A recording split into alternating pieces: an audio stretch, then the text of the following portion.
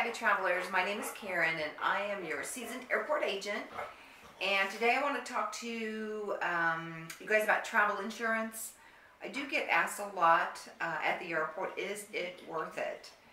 Should I get it? I say absolutely you should get it. They do offer all kinds of assistance, especially if you're going on a really big trip. I think it's worth it. I use it for big trips. The one I use is called Tinleg. I think it's Tinleg. And I think it's one of the better ones that's out there. I am an affiliate with them, so if you use Tinleg, please go through my website because it will help me out a lot.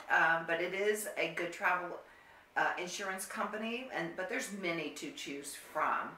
And they all offer different coverages, so you can go through and see what's important to you and what you think you're going to need and kind of customize it for your travel.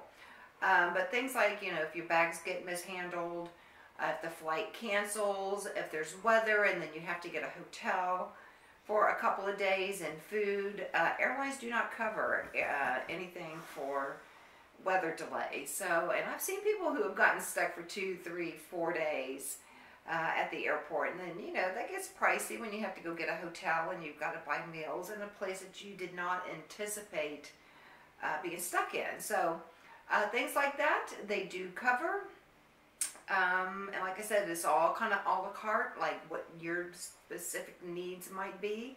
But definitely the answer to the question, do I need travel insurance? Yes.